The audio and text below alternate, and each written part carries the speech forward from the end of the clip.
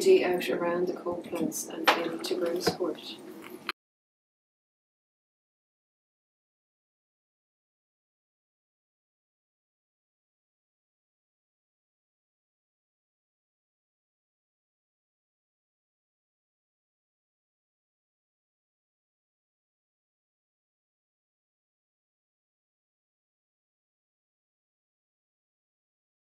Welcome to the next interview.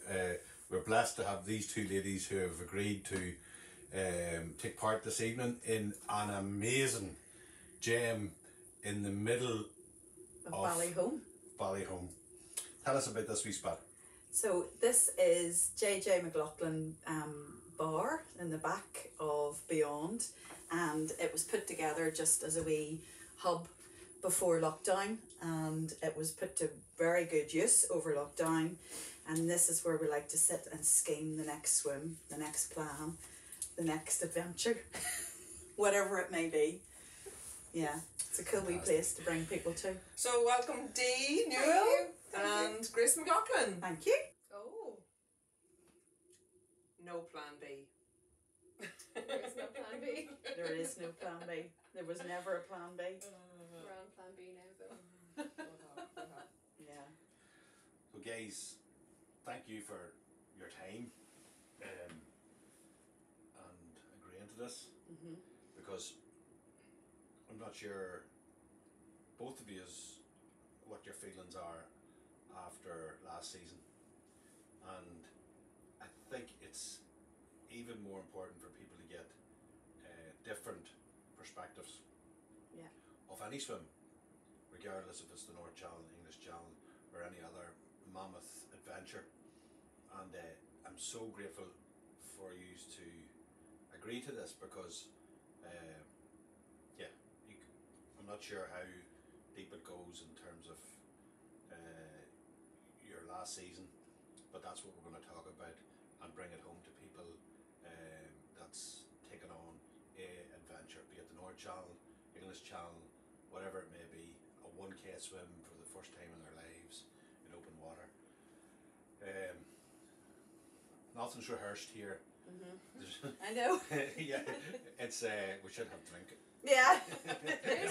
It'd be a hell of a lot easier with drink. Whiskey in the cup.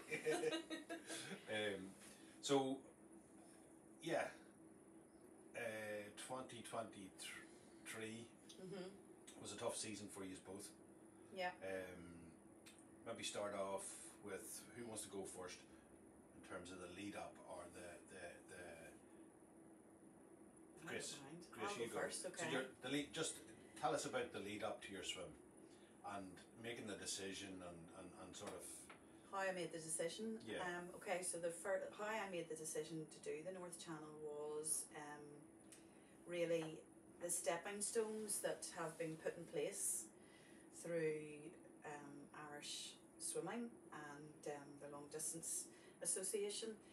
I started by doing Fastnet because it was a swim that I seen, and I just thought, my goodness me, how iconic is that, to be able to go down and do Fastnet? That would be a beautiful swim to do. And I prepared myself for that in the pool on my Todd on my own, and worked away, and it was exciting. Went down, did the swim. It was like a different world. It was heaven on earth, and I just thought, right, I have actually found something that doesn't exist anywhere else, and I need to just get into this. So did Fastnet, thoroughly enjoyed it, thought it was one of the most amazing things I'd ever achieved in my life, which was lovely, and came away from that buzzing. Kept the training going, which was great, because I then had fallen completely head over heels in love with it, and then decided that summer as well to do Galway Bay, because it was also another step that was set clearly out in front of you. So got that booked and went and did Galway Bay, and exactly the same thing. The most beautiful part of the country, took you away for the weekend, went down with a good friend, she crewed for me, and it was a dream. the staff on the boat and everything was just fantastic. So after that I thought, oh my goodness, this is a very addictive sport. Would I dare to try the North Channel? Would I dare?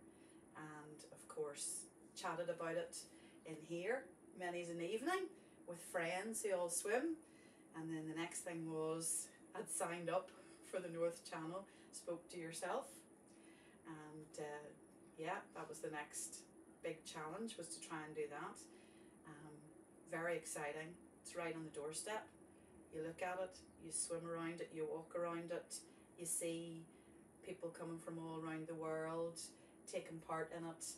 You go down to the dunkers and you're swimming alongside people from all arts and parts who come along to both fear and also challenge themselves in the swim. So I got on board and was like complete roller coaster, trained like nobody's business, went through the pain and the joy of the ice swimming and thoroughly enjoyed that. Kept that in the back of my head, and then along came Dee. So Dee, Yeah. take us up as far as your North Channel. So Well, yeah, because it's funny because we met at Grace's Ice Mile. did, That's yeah. right. Yeah, it was very different for me because I kind of heard about the English Channel in about 2013, I think, and I sort of dismissed the English Channel and was like, well, if I was going to do one, I would do this one that's in Ireland. And then the more I learnt about it, I was like, oh god, the North Channel seems to be really like out there and not many people have done it, and you know, the English Channel seemed to be an easier route. And yeah, so even before all of that, I didn't even think of a channel. I thought the Galway Bay swim, I'd done that in 2012, so I was like, if I went back and did that in Skins, that would be like a big deal. And I sort of, fell into loads of other things, so went into a bit of ice swimming, but life kind of very much changed drastically for me in 2021, I think it was, 2022. I'd been overseas and stuff, and I just come back. And when I got on to you, Jacqueline, I had like loads of shit going on, and I was like, I think I need to just do the North Channel, because all I could do at that time was swim. And I was thinking for this year, but you had a slot for last year. Or no, it was meant to be a rolling slot, and then it was like, the slot came up. So that's how I got onto the North Channel. But I wasn't like, in one sense I was like, Jesus, I don't have enough time to get ready for that. But in another sense, when I did the English Channel, I had just come back from being overseas in Syria in 2018, and I came back that November and I swam that July. So it was kind of the same sort of lead up, and I knew what needed to be done, just that it needed to be done in colder water than what I had done. Because when I was getting ready for the English Channel, I was going to Abersock and I was going places where the water was a little bit warmer than what we had in Ireland. So then I did the same thing. I did the same thing last year. I was like, okay, I think I just need to move up to where the North Channel is. So I put that out there like, that's crazy. But and you know, people thought I was crazy, but it was when I was chatting to Dean Conroy and he was like, that's exactly what you need to do. And I know who to put you in touch with. And he was like, and if you want to come up next Saturday, I'll get you swimming with someone. She's doing a nice mile. Yeah. It's under the radar, but you know, you might swim nicely with her. And then that's how I met Grace, and how. And the friendship has evolved. Yeah, beautifully. friendship has evolved, which has been so good. It's been the best. Yeah. And then Racing. you had some channels behind you. So you had your English channel, and then you also had been in South Africa. Yeah. And you had been a lot with Swim Quest. Yeah. And Dee from the Sea, Bikini Dee, had already established herself in the ice swimming world. For the North Channel and the jellyfish. No, look after you in the drift. So, yes, the season opens with Hit the Wall.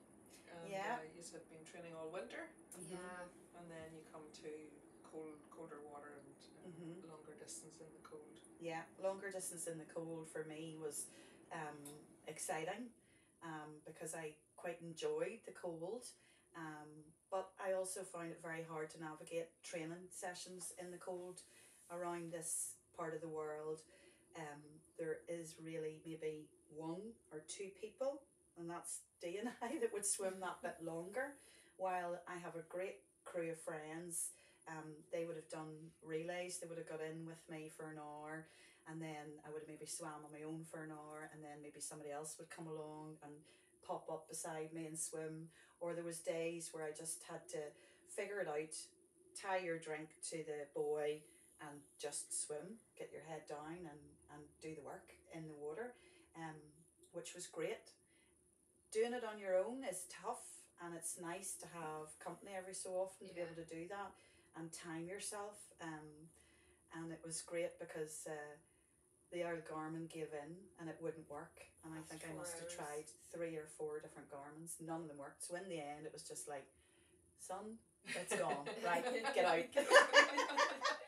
You had to just go long, and there was no point in going, oh, that's another 20 minutes or that's another half hour. It was just right, just go. But I enjoyed that. I enjoyed those.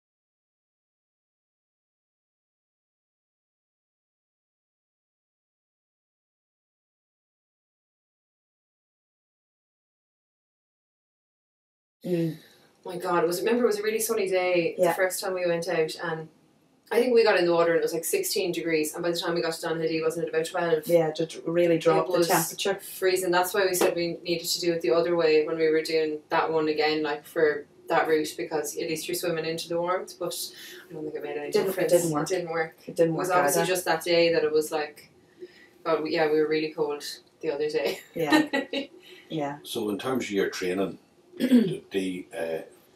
like, what was your average weekly count in terms of time or distance? You see, I'm in a different job now. So when I was I always be referring back to the English Channel because everything just worked for me when I did that. I used to swim every morning either in the pool or in the sea, and then I would do my big blocks at the weekend. So I would do big back-to-back swims wherever there was clean water, because Dublin didn't have clean water in 2019 and still doesn't, but it was really bad in 2019. Whereas this year, so the way I work now, I'm on 24-hour shifts when I'm in work. So I'll work a Saturday, Sunday, I'll come out the Monday morning, and I'm back in Thursday, Friday, out the Saturday morning, and then I'm in the Monday, Tuesday, Wednesday out, and then I go on standby for a week. So I'm trying to fit things in around that. So my mileage some weeks was hardly anything, and then other weeks I was trying to load all the mileage in, and it just doesn't work, and that's something that I'm still in the same job this year, but I don't know how I'm going to make it work because it doesn't work.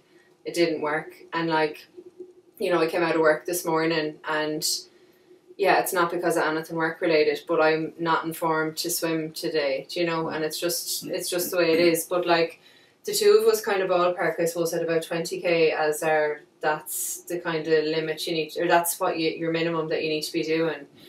And that's something that I'm not fully solid on how or what I'm going to do, because we're always thinking. Two of us we're always just thinking about swimming. That's it. It's all that exists. And swimming.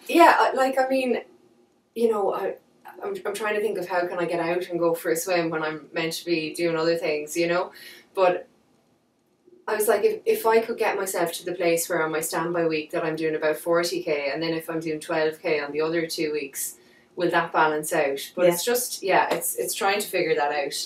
Really, I think I just need to retire, but I can't say that out loud in a podcast. And that was good for you to take time and realise the differences between the 2 weeks, because we talked a little bit about, but I need to fit it in, and I was like, no, it has to actually fit your work, and it has to the work-life flow as opposed to being. And I find it really hard to train in work. I just don't like the gym in work. It's not easy to train in. It doesn't have all the things that I need, but I do have the cables that everyone would have used during lockdown. So I think like lockdown is great for when you're limited on training, that all the little inventions that came out. So I do use those cables, but I don't use them half as much as I should. So it's just a matter of, getting back into doing all of that. But even a small thing, like up here in the Aurora, we're not allowed to use like fins or hand paddles or any equipment. And like, during the week I was in the NAC, and just the difference of wearing the finger paddles. It would be amazing if you could, but unfortunately you've got to just work with what you can work with. Exactly, yeah. And it's just, and the thing is, I'm so long not using any equipment, you know, because I've mostly been training up here when I'm in the pool, that you forget how good it is. Because I, like, you know, you do simple, like, do 50 metres with your finger paddles and then do 50 metres afterwards, and you're like, oh, I'm actually swimming properly. Grace, you talked about your Garmin giving up. Yeah. And you do some coaching, you're a teacher. Yeah. How much data is too much data? I am definitely not a person who likes to watch data. I just am not that person at all. When it comes Opposite. to, I am totally opposite today. So if you start, there's got to be a finish, and that's just it, no matter what it is. Yeah. And it just has to work that way. And it just, that's the way it is. The data for me, I suppose, I was concerned in knowing how much time I had to spend in the cold water, and my body tolerating that North Channel cold water and that chill that you're meant to be able to tolerate both mentally and physically was one of my major fears with swimming the North Channel. And I just wanted to be completely bulletproof when it came to that. So I put it out of my head that it was a 20-minute swim. I never measured the temperatures of the water. I don't even still like to talk about the temperatures of the water.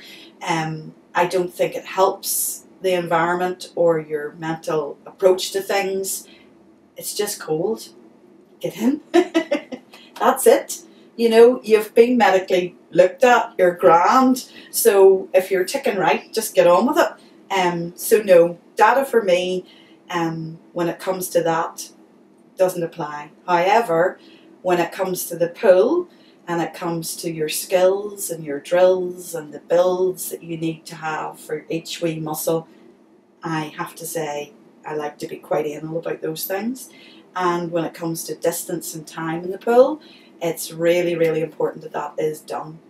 I think I made a huge mistake last year in my training when it came to the approach for the North Channel, because again, I knew the chink in the armour was the temperature thing for me. I also was very lucky, and I had Dominic Mudge as a training partner for a lot of my training last year, and he unfortunately worked a hell of a lot, so his time in open water was really cut compared to mine. I would work a week on and then a week off, and it's a broken week, so I just cycled my training around what I was doing, and some days I would go long in the pool and he would stay in, and then I would go to the sea, but he couldn't because he had to go to work, and I would have suffered so badly in the sea. And then Dom would have racked up at the weekend and would go in for a sea swim, and I'd come out shaking and going, oh my God, how am I going to cope with this? And he'd be out and he'd be like, are you cold? And I'm going, what? So that was always haunting me the whole year last year. So I stopped pool training in May and didn't go back to the pool. Didn't once go back to the pool, didn't visit the pool at all. And I think that was mistake number one. For me. There was a lot of mistakes, but that was definitely something that I wouldn't advise anybody to do, is keep that pool swimming going, keep that open water swimming going. Both have to marry together. You've got to find, whether you're doing big time in the sea, you've also got to do maybe, you know, not just as much, but you've got to attend those pool sessions as well. They're really, really important. Quality training. Yeah. It is the quality training. Yeah, the quality training is exceptionally important, you know. Yeah, and I feel that the open water part of the training is for your tolerance of the cold, but also for your mental, building up your mental confidence, you know, that you can take this on. But not only that, here's the other thing that was a bit of a light switch moment as well, was, and I'll not mention any names, but we would have done a lot of swims at Brompton, because the swimming at Brompton was good because it's a towpath. So people could have walked along the towpath and said, right, I seen her 20 past 10, and then somebody else would have walked and gone, yeah, it's still in the water, it's 12 o'clock or whatever, and then somebody would have just texted back, and then they would have been down for you getting out. You would have known, there would have been eyes on you, which was great. But with my training as well, I stupidly, on really bad, windy, wavy days, I would have gone to, which you do as an open water, you look at the weather, you look at the way the winds are going, and you go, all right, don't get E today. Portavoe today, Grimsport today. No.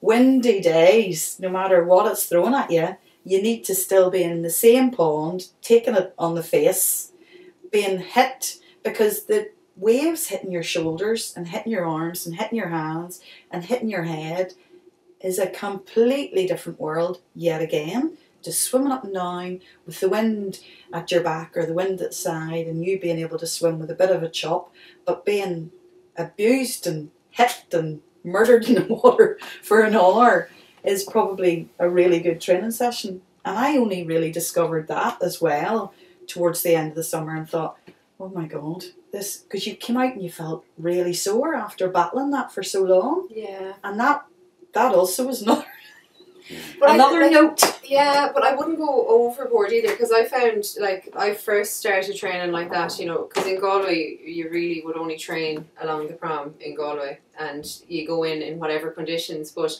the first time, or this, when I was training for the Galway Bay Swim in Skins, I think it was, or it might have been even the first time in a wetsuit, I just didn't know what I was doing, and I was just doing what everyone else was doing. But the thing is, like, that's exactly what you do. You just copy what other people are doing. I remember there was a day we were meant to do a 6K swim, and we didn't do it because it was absolutely wild. Like, I remember nearly landing up on the kiosk, you know, the kilometre distance, you know, or the 500 metres away from the tower. But the thing is, it's to evaluate those swims that you're better doing an hour in the rough. You know, you might have planned 2 or 3 hours, do the hour in the rough, and it's actually the value of the rougher swim, you know. So it's not like shy away from the rougher swims, but don't try and do too much in them, because you're only opening yourself up to injury then, you know, because like that is when you get injured, when you get thrown over by a wave or something, and then that's your swim gone. So that's a really hard thing to strike the balance of, because it is, if you're only swimming in, because that really got in my head when I was doing the English Channel. I was doing loads of swimming in Loughdane because the water quality just wasn't there in Dublin. It was like there was spills nearly every weekend, and I was relying on weekends to do my longer swims. But I wasn't going to put myself into bad water and then have tummy bugs and problems. So I was like, God, I'm training in a lake for a sea swim. But, you know, you do what you can.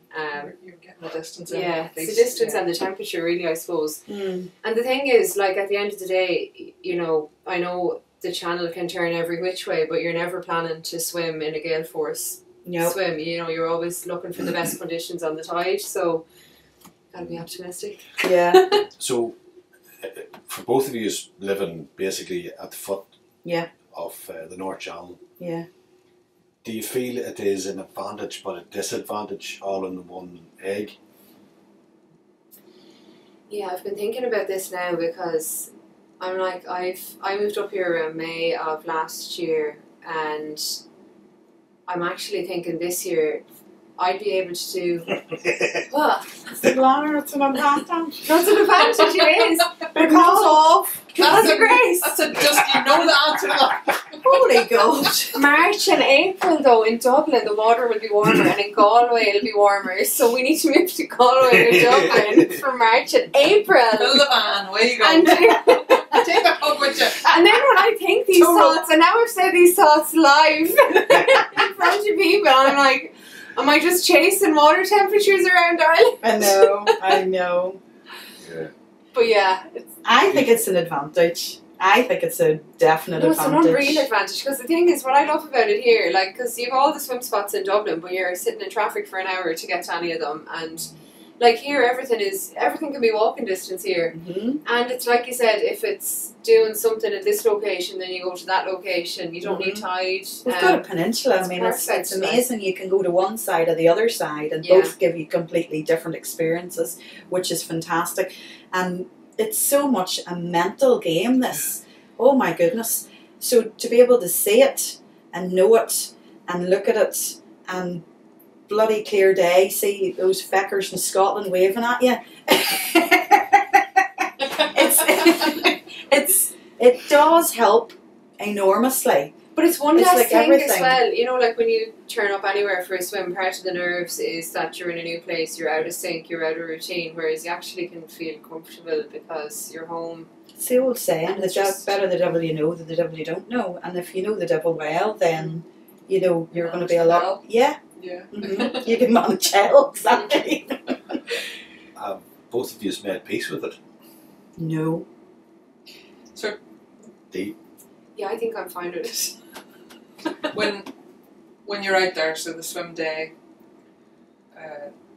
and the wheels are starting to fall off the wagon. Give us some examples of now what you realise. Yeah, I didn't realise the wheels were coming off because I actually, I was really nervous. But see, there was a day we were going doing a 6-hour swim and I was more nervous getting on the boat that morning than I was going down to the marina the morning of the swim.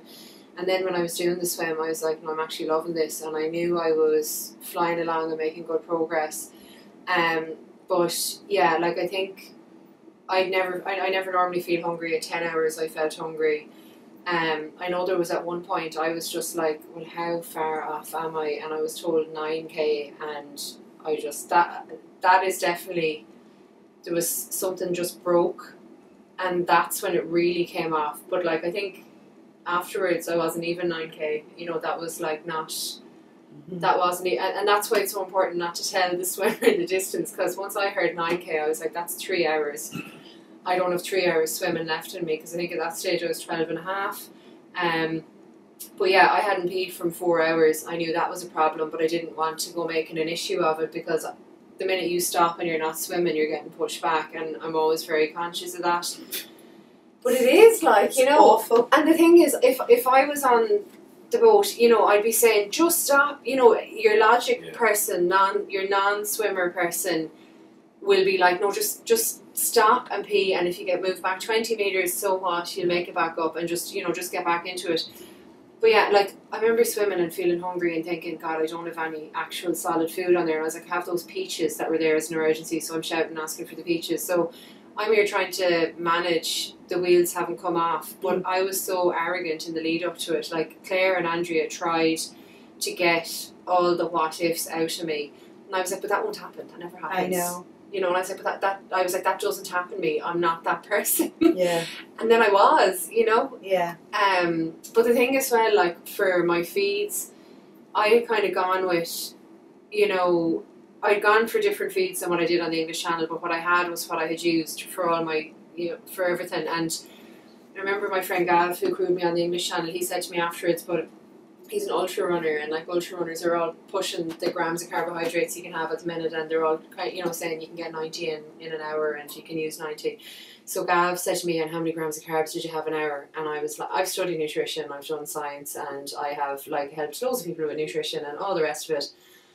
And I blankly looked at him like, I don't know. I was using UCAN, which is not really a lot of carbs at all, and it's designed to be used on its own as a slow release carbohydrate or slow release starch, and that's what you fuel off. Whereas when I did it with the English Channel, I was mixing it with Maxim every second feed, so I was getting sugar. So now I'm thinking back and I'm like, did I actually really feed every 2 hours on the English Channel with just the Maxim, and is that what fueled me?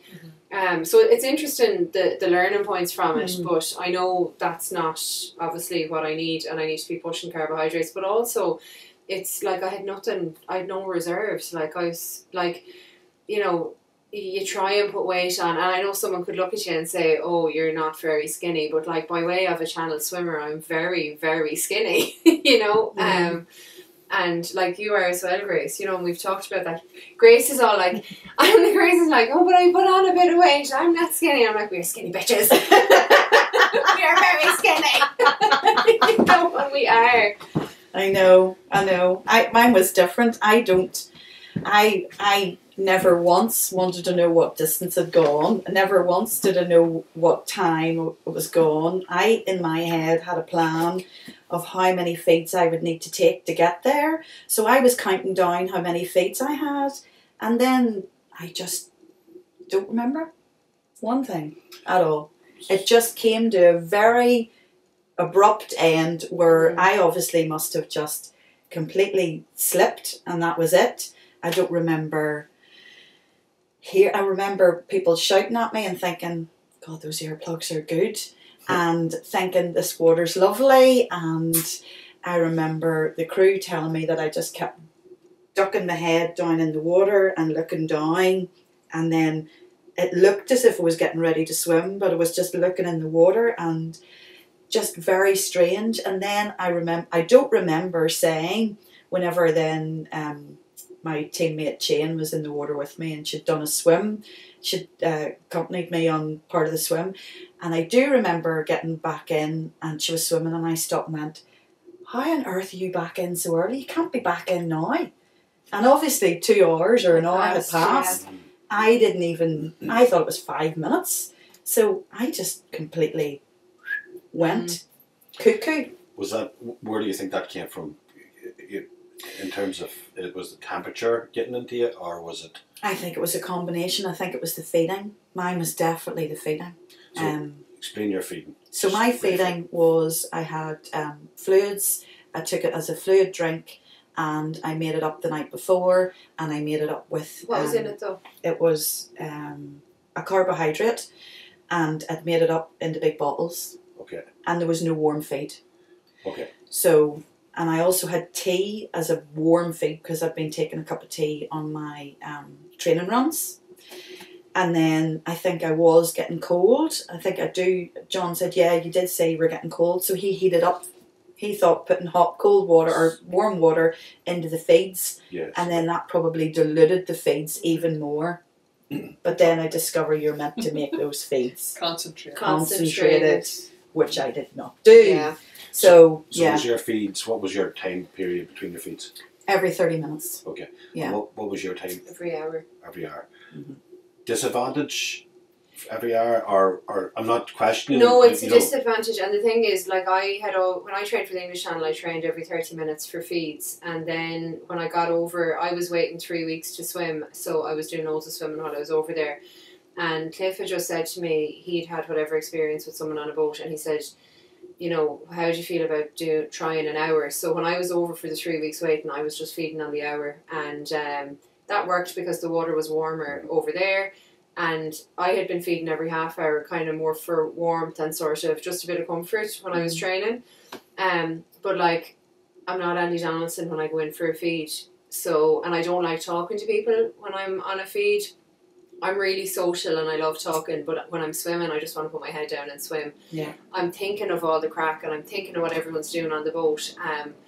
And I'd say my crew probably, like you were on the boat, you probably think I'm ignorant when I'm swimming, because I don't want to engage, because I'm just thinking, my very first feed when I was on the English Channel, I just remember getting pushed back, and the same thing happened on my first feed on the North Channel, and I was like, you can't hang around on them. Mm-hmm. So doing it every hour, I felt like that was, and the time passed, like it just makes, and it keeps your head right, you know, that you're like, okay, I'm counting 10 feeds, I know I've done 10 hours. But like, see, when I was on the North Channel, if he turned around to me, and I know I've said this, if he turned around to me and said feed every 2 or 3 hours, I'd have been like, okay, grand, because the time was just flying. Right, yeah. So fast. Like, I can't get over how quick the time was moving, but it's the same as Grace, everything is distorted. And even that thing about putting your face in the water. So we swam on a Thursday, and then on the Sunday, like, I was in an absolute heat, but we went down and we met at Groomsport, and just to get in for a little dip. And I remember getting into the water and nearly getting a panic attack, because I just felt the pressure on my lungs and it just didn't feel good. But at the same time, I felt most at ease with my face in the water, and I think it's just because you've spent that amount of time with your face in the water. It's your place. It's your place. It really is, so it's funny.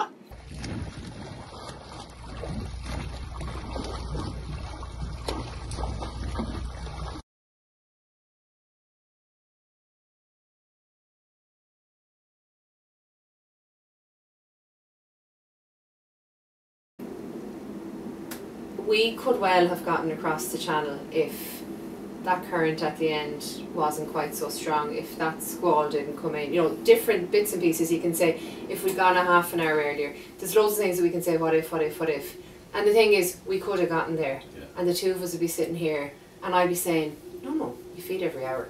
Yeah. That's the way it is. And I'd be convincing people, why would you feed any less than an hour? And that's wrong, you know? Yeah. So the thing is, like, people who have been successful, like everyone, you know, people say about channel swimming, it's 20% physical, 80% mental.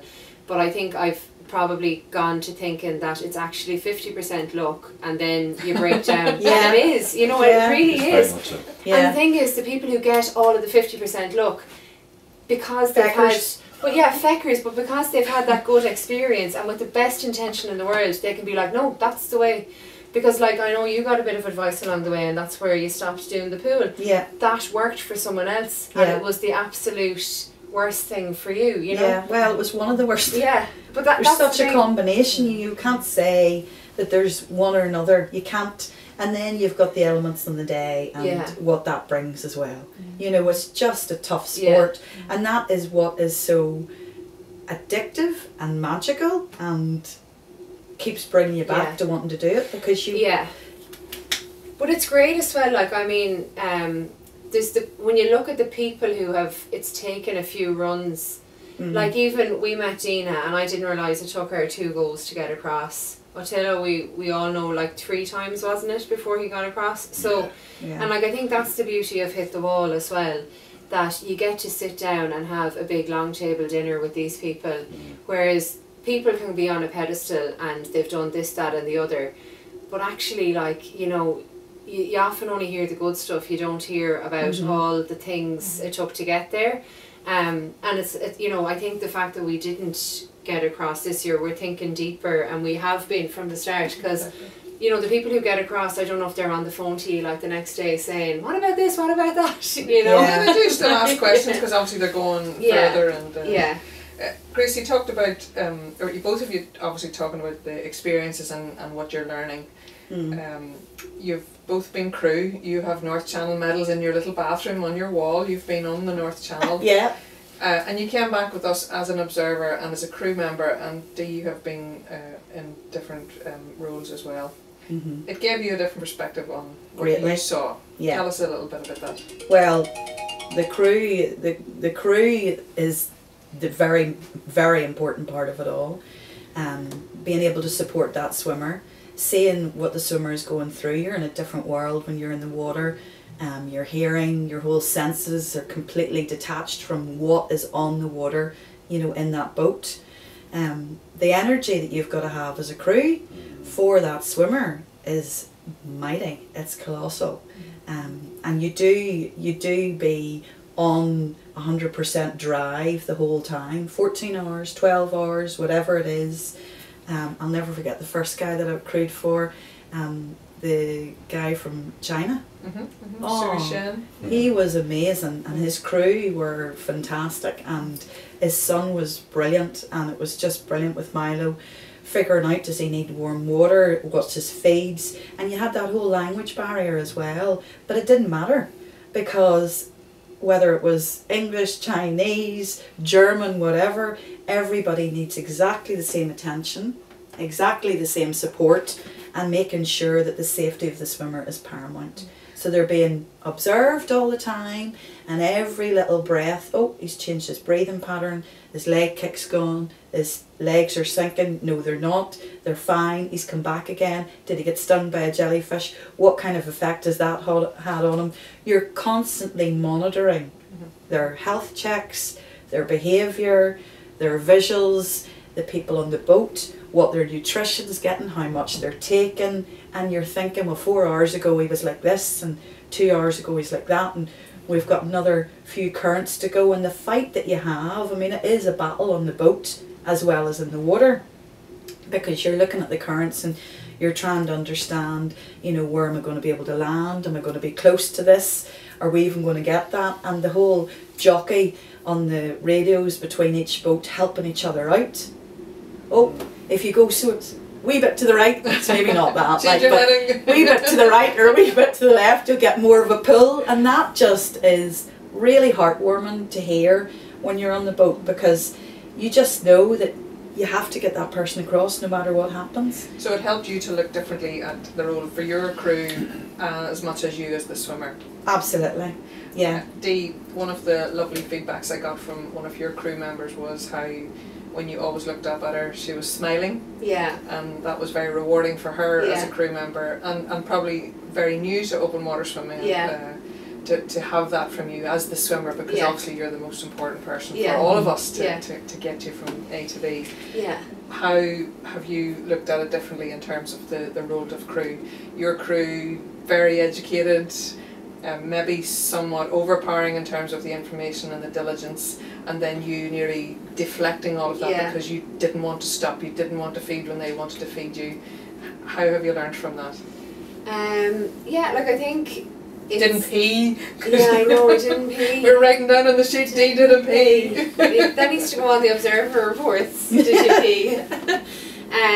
It's more. It's for it all to be a more flexible plan and a more intuitive plan. And the thing is, like, I think I was spoiled when I did the English channel because I had Cliff Golding, who has like so much experience and will improvise, and it's like Andrea said to me, unless you're a higher rank than me in the army or you have done a bigger ultra, I'm not going to listen. And I'm like, well, it's not really like that, but I know it probably is a bit like that, you know, I feel like I know what I know because it's how I've trained. But yeah, it's when you do crew other people, you can kind of, well, I think first off, like from helping people get their 6 hours and things like that, it can be really inspiring to see how people push through when you think they actually won't, you know, and you're pulling everything out of the bag really for them. And it's how, like for me as a crew, like when I'm helping people with, you know, those kind of things, like how, like there's one guy who came over from America to Croatia to do a 6 hour qualifier, and he hadn't done more than 2 hours in the week that we were there because he was like, I'm jet lagged and all the rest of it.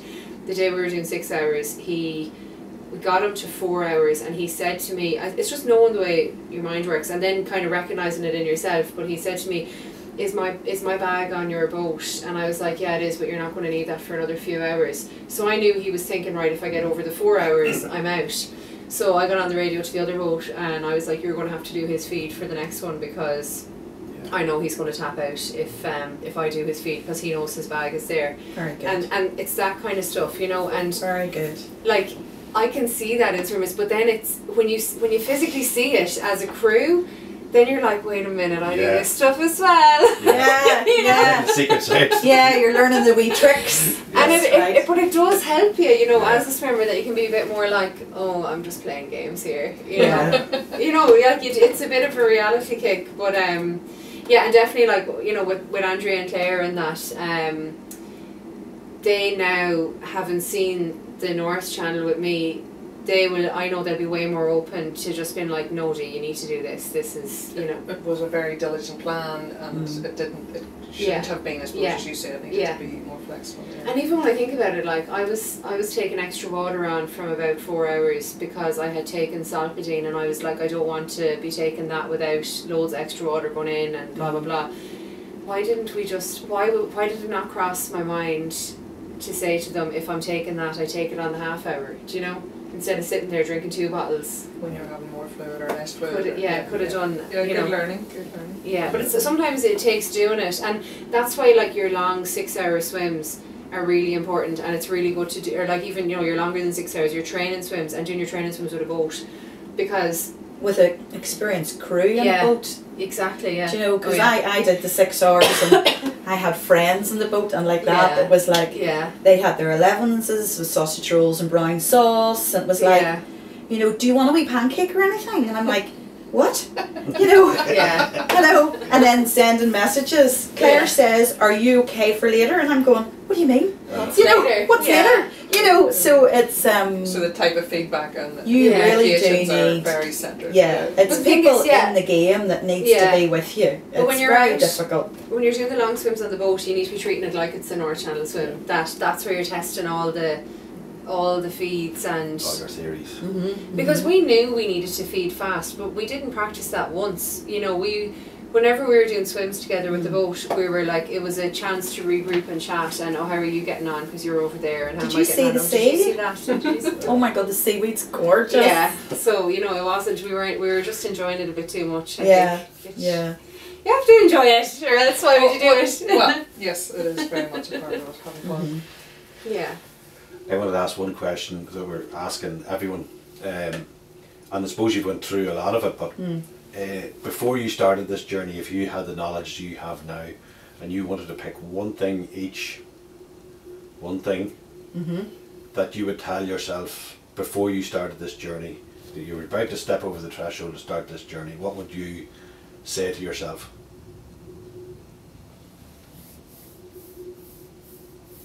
Go for it. I would tell myself to retire and get into a routine of Monday to Friday. Swim at the weekends.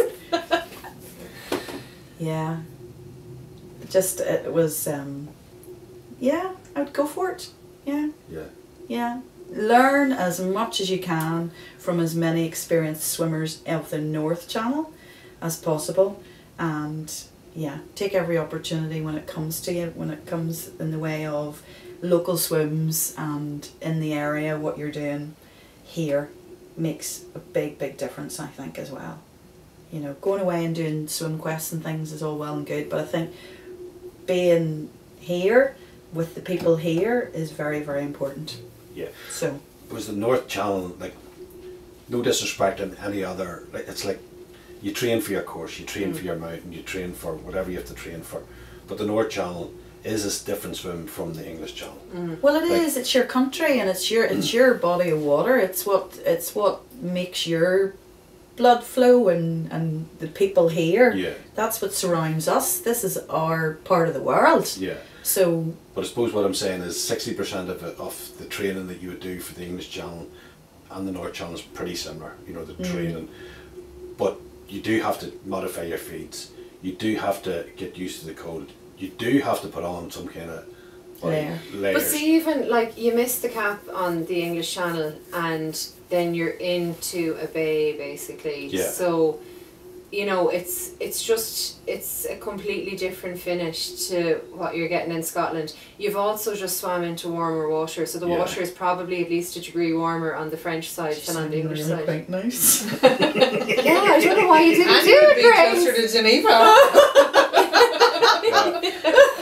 And it's no disrespect to it, but it's an absolute different beast, and it's a Yeah. different beast. Like when you were at your worst on the English Channel, you know, you're actually, because when I felt like I was like, am I ever going to get there? But it was fine, because I was like, I can see people and I can see a sandy beach and the sun is shining, and I know it's not that for everyone. I know people No. get dark finishes and all the rest of it, but for me it was just completely different. Whereas when I was coming towards Scotland, it was getting dark in my head. I was like, I don't have my lights on. I'm so stupid. Why didn't I put my lights on? Because, you know, like, you've all these thoughts going on, and it was a completely different experience. But yeah, you need more padding and insulation. That's Yeah. hard to do. Yeah. Yeah. Ladies, Dee Newell, Dee from the Sea, Grace Thanks. McLaughlin, thank you so much for No, thank you. your nuggets of knowledge. Very important for And other honest. people. Very relaxed, very Yeah. truthful. Yeah. Emotional scars are still running there, Yeah. and living with them, and what I like about it is that it hasn't beaten you. You know, there's a forward plan, there's a Yeah. opportunity to do something Yeah. about it and make a difference for yourself, Yeah. and go for it, as you said. Exactly. Yeah. You have But to. that is channel swimming, isn't it? You just keep, like, that's why people do Ocean 7, because you want to do more. So it's like, yeah, just keep doing it till we get there. Mhm. Challenging the human challenge. Yeah. We get a team discount because we'd have done it so many times.